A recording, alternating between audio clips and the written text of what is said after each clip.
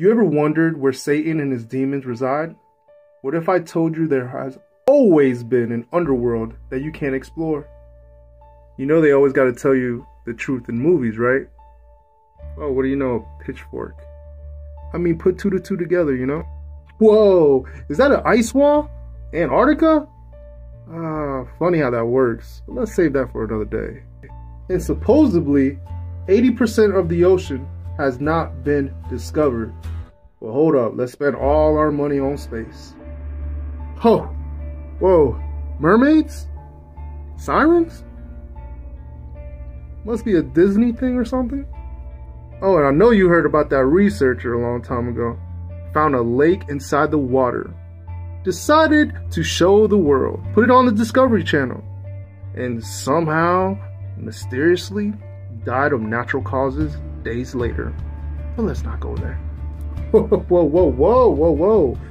Remember, they gotta tell you in the movies. You know, Leviathan, I don't know.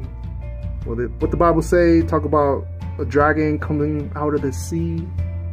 Heads of a beast. Coincidence? Okay, I'll stop.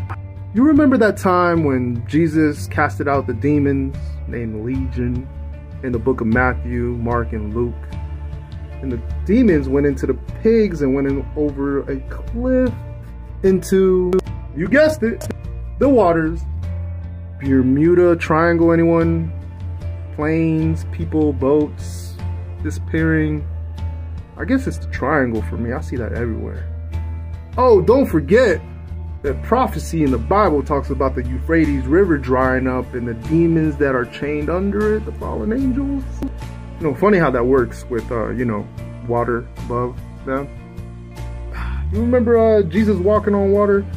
Yeah, it's kind of a way to show that he's above them and they are beneath him, under his feet. You guys have to read Revelation 21:1. You know, when God makes the new heaven and the new earth. Let me not spoil it for you. Like, seriously. I don't know, it's like taking a red pill. I mean, for real, get your Bible, kind of open it up, look it up. Truth might be too much to handle on this. God bless.